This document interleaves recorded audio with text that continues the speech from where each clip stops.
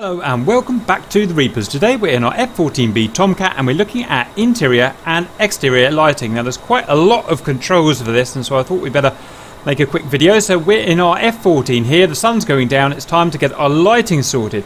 So first we'll do the interior lighting. So the F-14 has a movable utility light in the front and the rear cockpit, and that's simulated by the flashlight in DCS. So if we go left, Alt and L, you can see wherever I move about now I've got the simulated utility light. Okay, so we've got first of all a white floodlight, and we can have that on off, bright or dim. So sorry about my head movements here. So I'm going to have that on bright just because I can. And we've got a red floodlight that we can have on bright, medium or dim. So let's turn that up to bright. Then we've got our master light dial. So our ACM panel here, we can have our lights on from between 1 up to 9.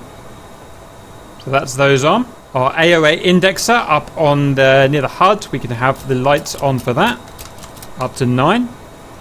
The main instrument panel, we can have the backlighting on for that, for the main instruments, and you can see you kind of got this big red glow now of the dials, which looks really cool.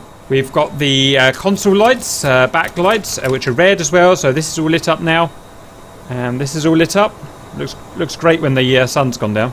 And as well, we've got this one here, the hook bypass field or carrier. So if we have that in carrier mode, then the AOA indexer lights flash if we've forgotten to put our hook out, which is a very easy thing to do.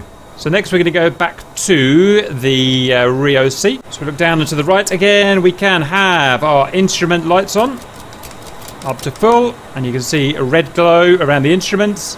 And we can have our console lights on, lovely red glow again.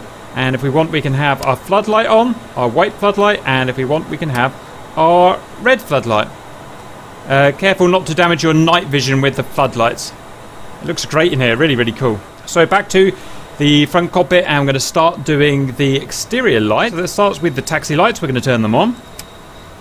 And you'll see that there are no taxi lights. So what's gone wrong? Well, it's because there is an extra button we need, and it's here on the throttle. This seems to be frustrating a lot of people. If we want to turn our lights on, we have to turn our exterior light master switch toggle on. You can have even an on or off bind or a toggle. I've got a toggle, and I've just set it to the L key on the keyboard, so you'll need to go and set that up to be able to have lights. So OK, press L, and our lights are on. So next we've got our anti-collision lights that we can turn off or on, so we're going to have that turned on.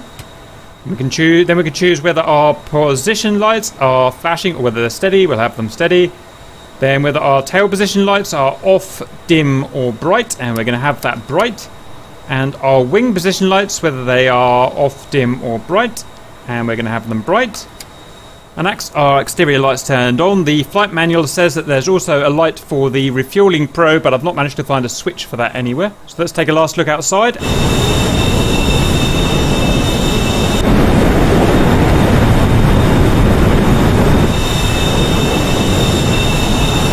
And inside when it's darker.